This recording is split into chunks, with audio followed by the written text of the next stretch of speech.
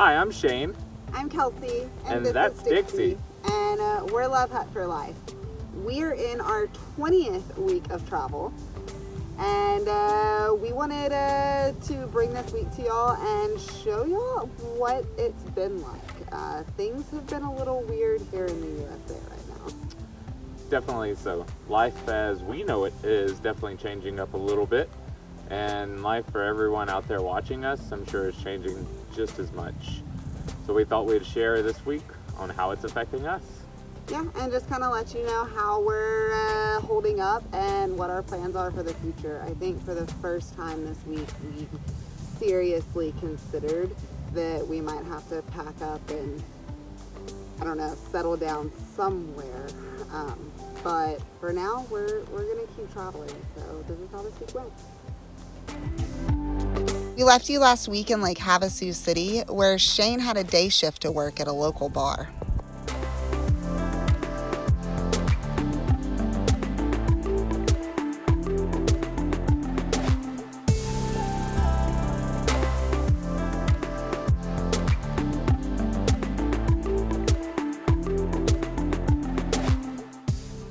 It was a slow day, so that left us ample time to get to Needles, California to pick up a package that I have anxiously been waiting for.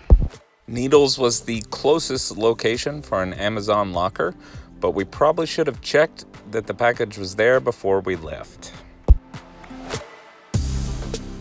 This was the first time our lives were affected by the coronavirus, but we didn't even get at the time that's what it was. Amazon shipments were running late, but hey, we were in California where the flowers were blooming and it's absolutely beautiful outside. So we found a good place to stay for the night.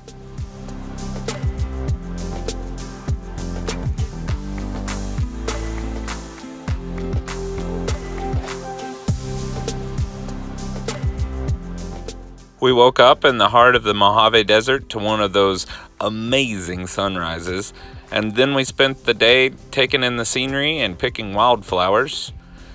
By the end of the afternoon, Kelsey made me aware that she had a surprise to show me that she's been working on while I've been at work and her stuck in the house.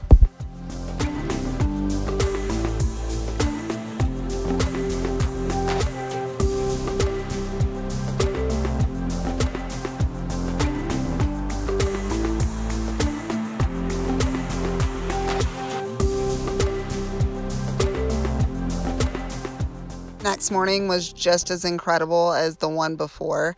These sunrises out here absolutely amaze me. I love waking up to them.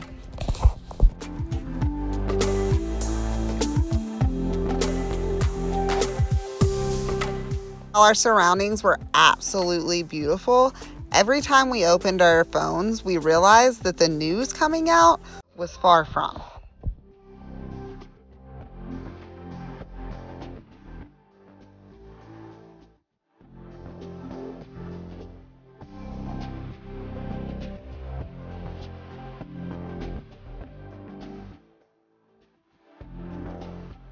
I decided to take advantage of all of the flat land that was surrounding us and do something that I hadn't done in a very long time. If you don't get the significance of why this is so important, this is the most steps that I've taken since August of 2018.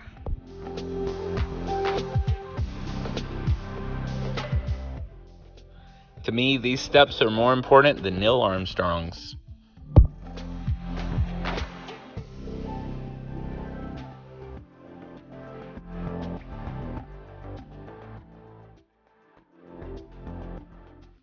Most bars across the country, and all of them in California, were closed down at this point, but Shane's bar just across the state line in Arizona hadn't quite made that decision yet. So we were headed back there to send him off to work again.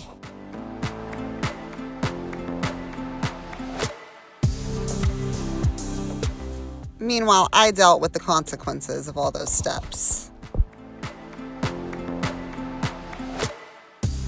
Fewer than 20 people sitting in my bar all night long, I started to get worried. So we headed to a local Walmart after work to pick up some supplies while everyone else was at home asleep. At first, that looked like a pretty good idea. We found alcohol, But then no Dixie food, and then no people food. As we rounded the corner into the dairy aisle, it really sank in as to how serious the situation was. With the onslaught of CDC warnings, people have panicked and bought everything. And for the first time in my life, I walked into a superstore and there was nothing to purchase. It is really a haunting feeling walking through and seeing absolutely nothing.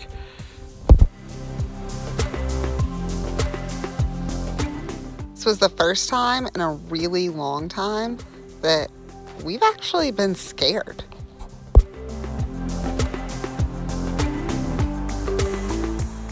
We found ourselves in Havasu Heights, and we spent another morning taking in some local sights and enjoying the scenery.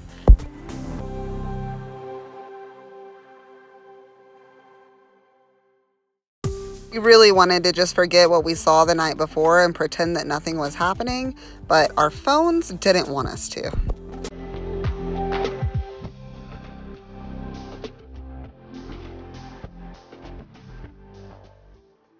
Scary news didn't stop Shane from picking me flowers, though. It also didn't stop Kelsey from taking advantage of the terrain around our camp to help rehab her foot.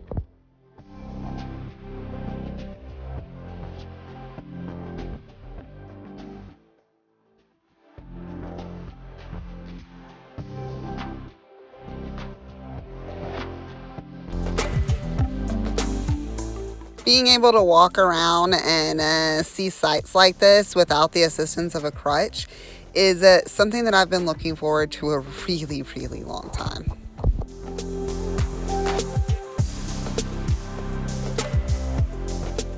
More and more businesses shutting down, we weren't sure how long it was going to be before the laundromats closed. So we took advantage of them being open and washed every piece of cloth in our house as Kelsey disinfected the whole thing.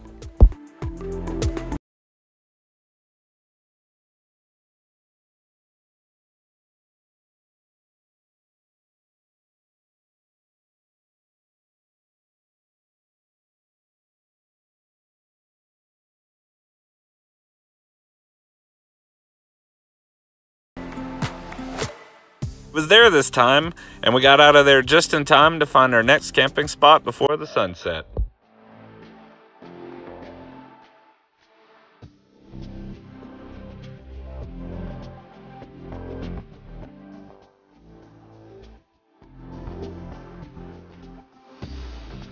Both absolutely fascinated with all of the gorgeous flowers and plants that are blooming in the springtime. It's really something to take in.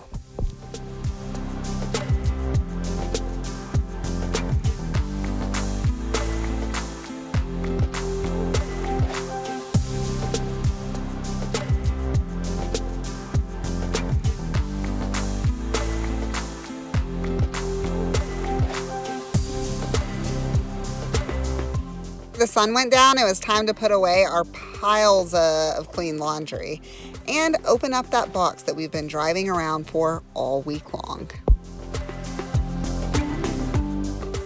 I personally am really excited about this box. It is full of components for improvements on the Love Hut that you guys should be looking out for.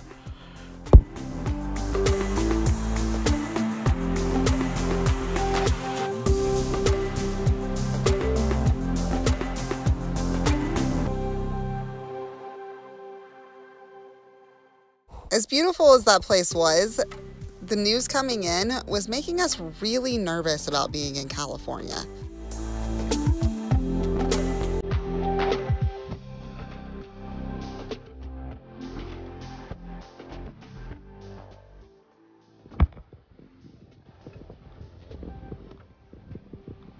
To wait on a break in the rain, but as soon as that came, we packed up and made our way back to Arizona.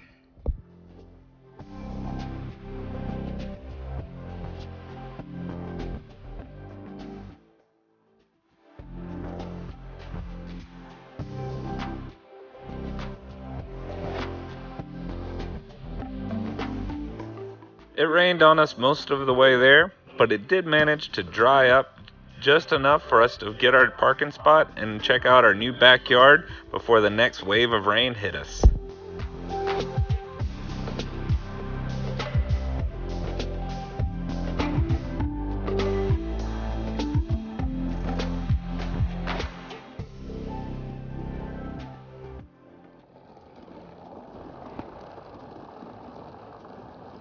While huddled up in the rain, of course we were considering going home to our families. But it's a long ways, no matter which family we're talking about. And when we thought about it, we have a whole lot of people in both places that we wouldn't want to risk bringing this virus to in case we contracted it ourselves.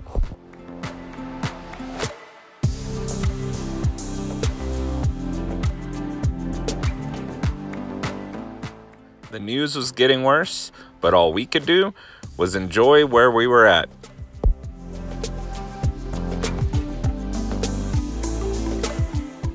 In all honesty, in many ways, we've been rocking this social distancing thing for a lot longer than it's been recommended.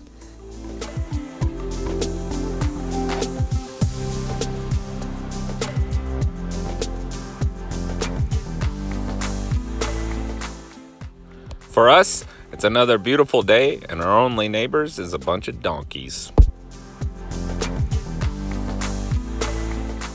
More storms were headed our way, but look what they brought us.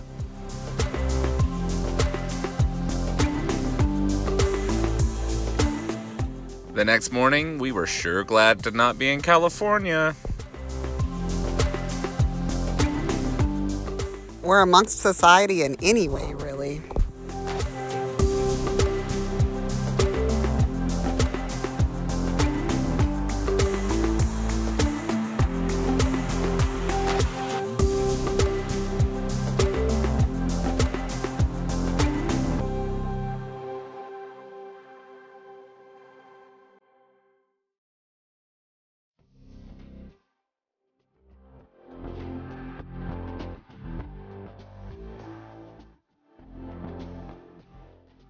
Unfortunately, we were running low on ice and we had to go into town, but I did my best and stopped at one store and got all I needed.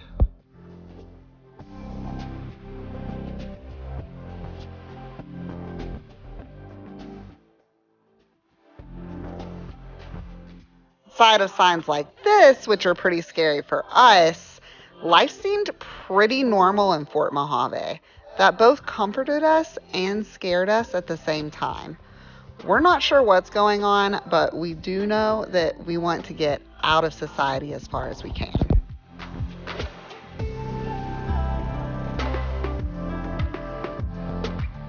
We accidentally went a little too far and found snow, so we decided to drop back down to elevation to a more tolerable climate.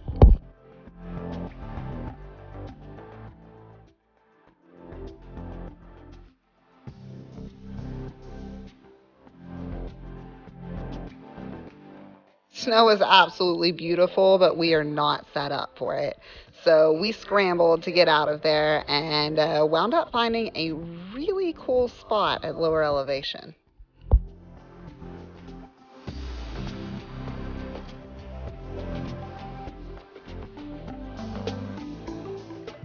Alright, so guys, as you can see, things are pretty crazy out here, but I think they are everywhere. So all we can do is enjoy the beautiful scenery around us, do our best to social distance. Even the cows are social distancing. They won't come near us. They're right over there. But yeah, just staying away from humans and staying out with the wildlife seems to be our plan for now. We're going to keep traveling as long as we can, and we'll keep you updated on how things are out here. Y'all be safe. Stay healthy. Peace out, guys.